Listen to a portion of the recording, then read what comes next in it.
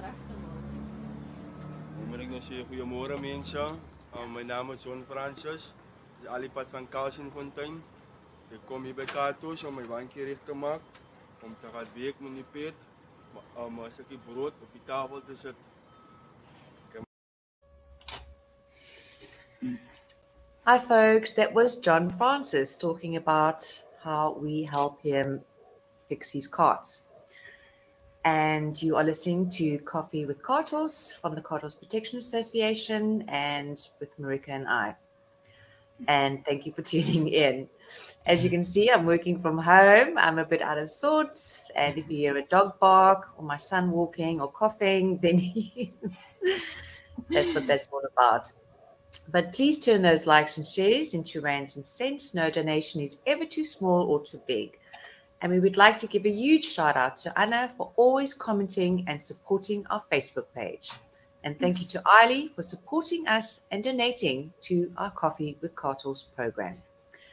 Today's episode is sponsored by Cape Vet Equine Practice, who endeavors to provide professional, dependable, and knowledgeable services to their clients at all times. They are available weekdays for routine and specialized work and provide a comprehensive 24-hour equine emergency service, after hours including weekends and public holidays. They treat all our injured cart horses at a moment's notice, and Dr. Lauren is also a member of our committee. If you want the best care for your horse or horses, please contact this dedicated all-woman team. If you wish to sponsor a program or an episode of Coffee with Cartos for just 500 Rand, please contact me on the email below. I would love to hear from you. Today's lineup: roadworthy carts, the components of the cart, and why we use a flatbed cart. I have had such fun researching the topic on the District 6 and Cape Heritage Society Facebook page. A real must-see. It all started with a cup cart, which is a two-wheeled four-seater carriage drawn by two horses. It was used to carry passengers, taking nurses to work, and delivering the mail in the days before railways, and was one of the fastest means of transport available in the region.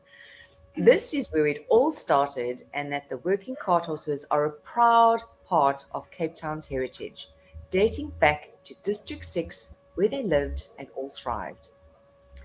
Back in the day, when it was not so difficult to organize an event in and around Cape Town, we hosted a Heritage Day parade at the V&A waterfront.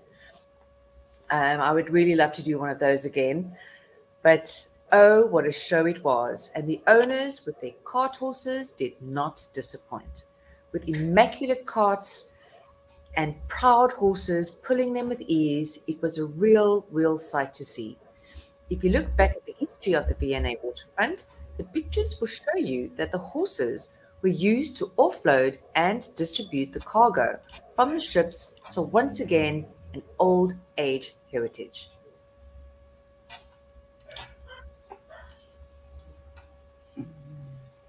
Dit is ons normale standaard van ons wijntjies wat ons wil hê die peertjies trek.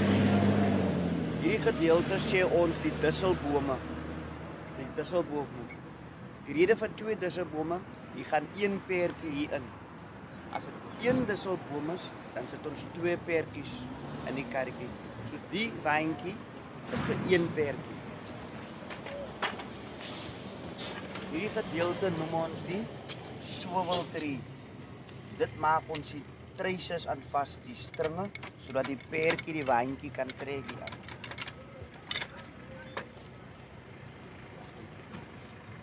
Dit is die sitplek vir die koetsier. Plek vir die koetsier. Die sy trap waar hy opklim, dan nie onder die wiele in beland nie.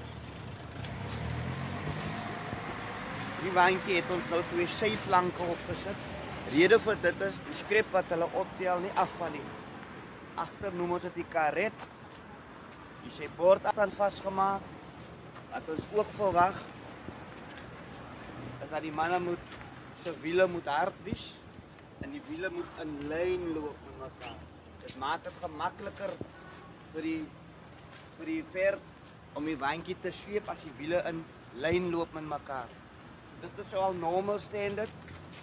Ons kry ook die flatbeds wat hierdie sye op het, maar wat ook gemaklik is vir die perdjies om te trek. So ja, dis ons normal standaard. Hierdie gedeeltes noem ons die springe, by die gewig van die vragvat. En dit het ook 'n bounce in, so as die waantjie oor 'n speed bump of in 'n gat gaan, dan val hy nie dood nie, dan het hy so 'n bounce in hom. Hierdie gedeelte noem ons die voetskoppe en met die dashboard, so as die koetsier optrek, breistrek, dan het hy ten minste plek om vas te trap wanneer die perd probeer stop. Sal hom nou moet so 'n bietjie net beweeg dat jy kan sien. Omdat dit 'n 4-wiel waantjie is, het ons voor 'n draaishaft ingesit. Rede vir dit sodat die waantjie kan draai. So as die perd draai, dan draai die waantjie saam met hom. So hier voorgedeelte het ons 'n draaishaft in wat maak dat die waantjie kan draai. 'n 2-wiel waantjie het ons nie dit nodig nie, want dan draai die perd sommer so maklik met die 2 wiele, maar 'n 4-wiel het ons nodig dat hy 'n draaishaft voorin het. I don't know if you noticed, but I loved how little Billy the pony came to look what we were doing with his cart. Folks, if you've just tuned in, you are watching Coffee with Cart Horse, and this month our focus is on the carts. It is really important to maintain the cart because the cart itself weighs 250 kilograms, and any load on top of that is what the horse has to pull. And if the cart is not maintained properly and the horse can't pull it easily, then it makes the load all the more heavier for the cart. So this month we are asking you to donate towards our cart workshop where we help to maintain carts. We offer this service completely free of charge to the carties. They can show up anytime, and Ashley and anyone who's available will help them fix their carts, pump a tire, do anything. As you saw in the video before, no, actually you'll see in the video after. We will show you what the cart workshop is all about. And I would just like to remind you, it's easy peasy, lemon squeezy to donate. You just go to our page. There's a big orange button that says donate. You click on that, you fill in the form, and we get donations to help the horses.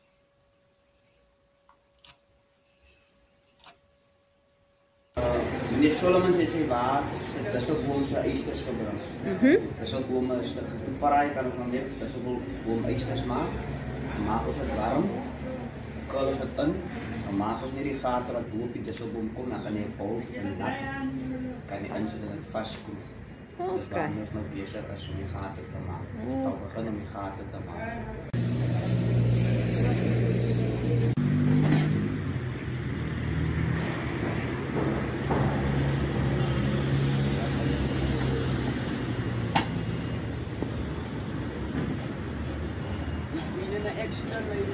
Okay, so you're fixing the cart.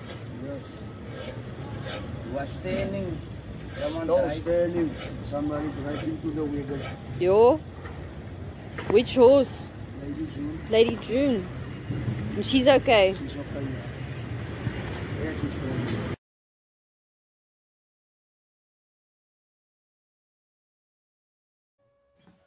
Gorgeous Lady June.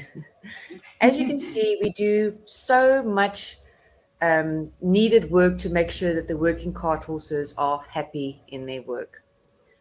Up next, the world's ugliest dog.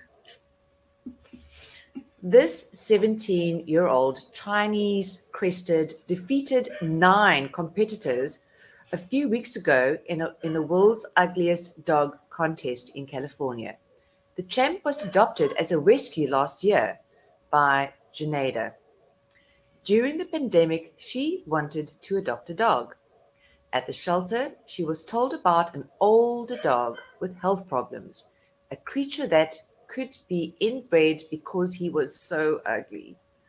The shelter staff tried to prepare her for what she was about to see.